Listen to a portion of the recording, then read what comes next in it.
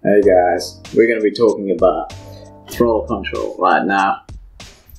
We got a BF109 that's just following me right now, and I want you to watch the throttle dial right there. When him and I remerge, I want you guys to watch it real closely. When we get really close, look at that. I just cut my throttle only for probably a half a second, and that's all it took me. Another thing is, everyone has to realize is that the Germans, they got a faster acceleration usually than the Brits. I think the Spitfire's also got a faster acceleration, but in that case, he was higher than me. So what I did was I exploited his strength, and that was it. That's all I did. I'll show you another little clip. I think it's the TA152.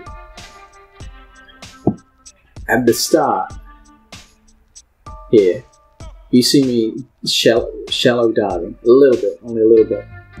And also again, watch the throttle again. As we merge, throttle.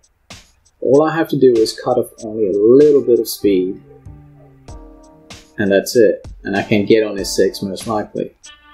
So if you guys just watch the gameplay long enough, you'll realize what to do. What I'm showing you is just basic, simple theory. There are players out there that are very good at doing this.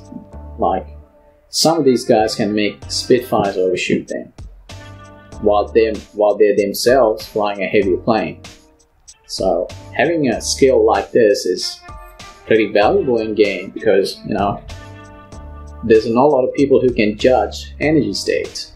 So if you guys like, we'll watch the replay a couple of times, and yeah, best of luck with everything.